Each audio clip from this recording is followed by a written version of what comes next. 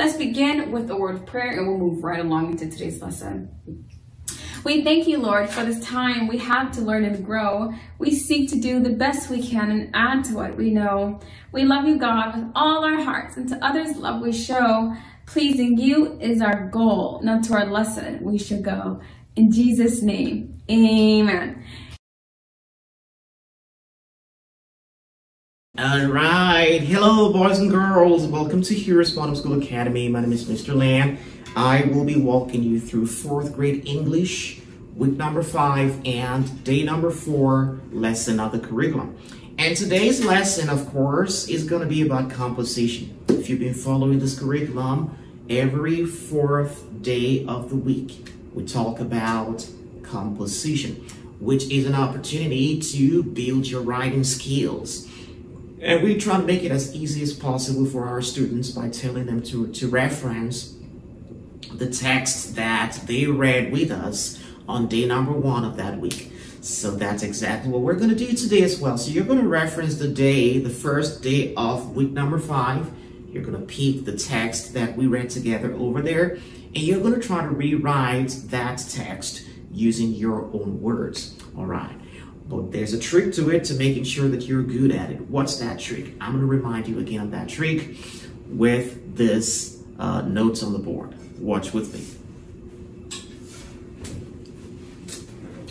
Okay, so what is the trick to doing your composition exercise? So today's going to be about composition. There's a trick to it.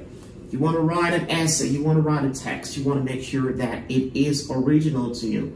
Well, the first thing you are going to do, I can call this tricks, if you will, you're going to ask yourself questions. Ask questions. Okay? So the first thing you're going to do is you're going to ask yourself, well, what is this topic all about? Ask yourself questions like what, why, how, and as many questions as possible, okay? Then you are going to answer your questions. Answer questions.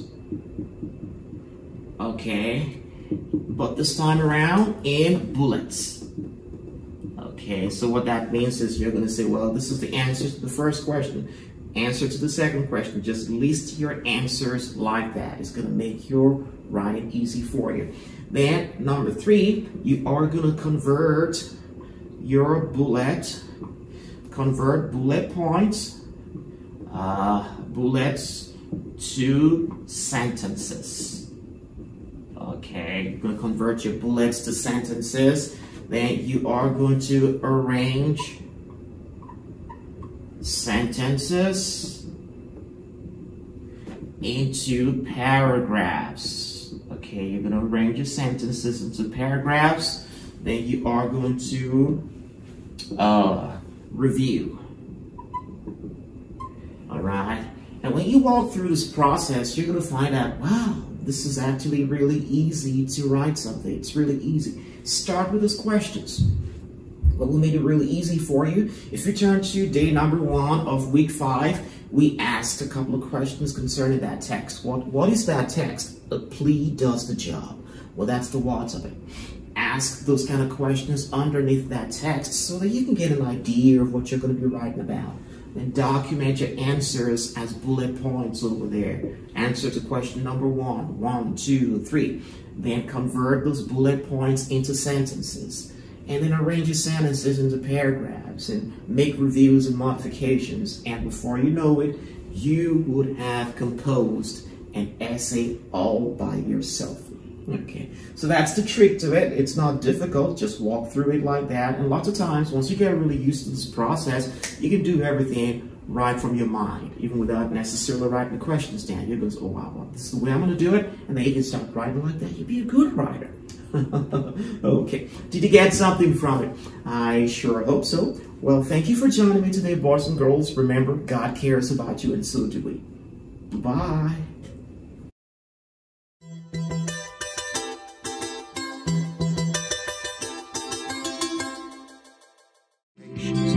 I'll be your hero's buddy, and as you study with Heroes Boy,